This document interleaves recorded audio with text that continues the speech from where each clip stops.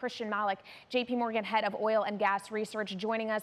Christian, what's your take on this? Is there a more longer-term demand picture fear here, or is this going to just be transient?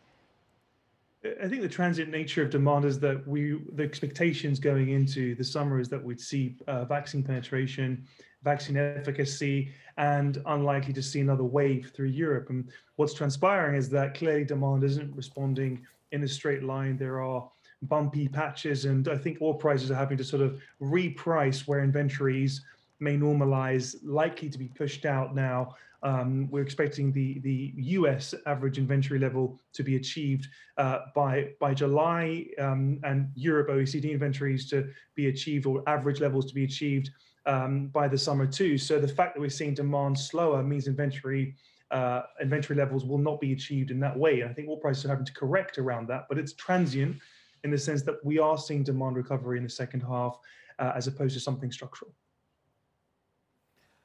So this is about Europe. The headlines over the last few days have been Europe lockdowns being extended. We've just seen the German one being extended. The UK, if you go to the airport in the UK, you can face a £5,000 fine, apparently, if you're not meant to be there. Are these the kind of headlines that have caused this? Absolutely. I think sentiment around mobility has probably gone incrementally negative by function of policy deterring movement across Europe, and now you have these lockdowns re-emerging. But again, this very much feels like a bumpy road for demand, growing and rising through the second half, but not necessarily in a straight line. I think these types of pullbacks are pullbacks where we'd be stepping in to take advantage. And if anything, I'd argue that when you see volatility in oil, what that does is create discipline for producers as they think twice about drilling, like, for example, in shale, or raising capex. So there is this sort of silver lining through vol, which is painful, but actually potentially the medicine that the oil market needs to keep the brakes on capital. So do you think that shale players are going to maintain that discipline even if oil prices resume their upward trajectory from here? I mean, what's the threshold that that's just too enticing and they have to drill? Yeah. You're right. I think first of all, they're terrified on OPEC. OPEC have 7-8 million barrels of spare capacity, which they could act on at any point in time. I think this oil price move, by the way, will probably see OPEC roll over cuts as opposed to add volumes into the market. But then they're also terrified by their shareholders. CEOs, I think, will have to think very hard about growing volumes given the behavior and sort of the cash or lack of cash discipline in the past. And thirdly, now the volatility in oil. Just when you're about to start drilling, you could see a major pullback. So these are the combination of those factors, I think, will see shale volume muted through this year with very little growth next year. And those are the types of things we need in order to see a sustained deficit in the oil market once we see demand recover. Christian, can I just come back to the demand side? How much destocking are we seeing? Actually, it's a supply-demand side question, kind of one to the other. How much destocking are we seeing at the moment? How far through that destocking process are we? And when do you think the Chinese buyers return in size? I think the Chinese buyers are already sort of looking elsewhere for oil. There are discussions around whether they're buying from Iran. I think it's unlikely that we have major volumes in size coming from Iran above 200,000 to 300,000 barrels.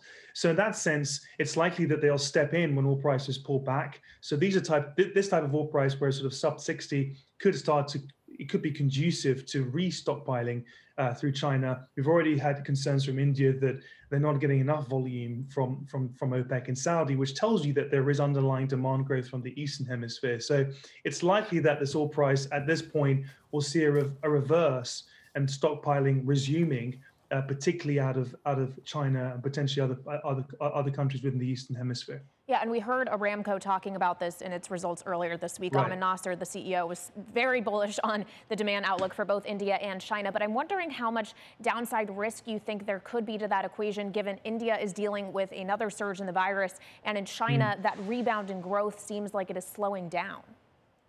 I think the risk is that we see potentially oil prices correct another 5 to 10%. But at that point, what you're seeing is a much more positive outturn for a deficit in the medium term, let's say in the second half, because every day the oil price goes down is ultimately bullish for inventories normalizing the future, because it keeps that supply back, whether it be OPEC holding back on volumes or the industry being very reluctant to drill. So with that oil price downside, it's still a positive risk reward over the medium term, only because we know that demand will ultimately recover. We have a backstop, which is the vaccine.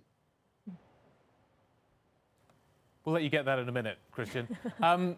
Let's talk a little bit about what happens with the dollar.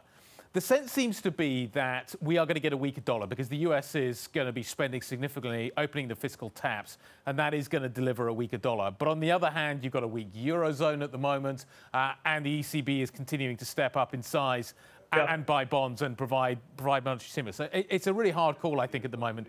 What kind of numbers are you plugging in terms of your expectations where the dollar goes, and by implication, what does that mean for the oil price? Yeah, you're absolutely right. I think the dollar has created some complexity in terms of the oil price volatility that we're seeing. It's clearly conducive when we see weakness. But I would argue that right now, I think the main sort of debate among the buy side, particularly oil market or macro investors, is how does the deficit evolve for the next 3 months? If we see an all else equal on currency, is there going to be a deficit that's sustainable, or are we going to see a deficit arise as and when demand recovers and supply come back, whether it be shale or OPEC? So in some ways, I would argue that the dollar is important, is absolutely critical in terms of where we see oil prices range bound, but it's not the most important factor in the context of the outlook on supply demand. I think that will differentiate investors who step in this oil price route versus those that don't, because they don't believe that there is a sustained deficit on the back of this.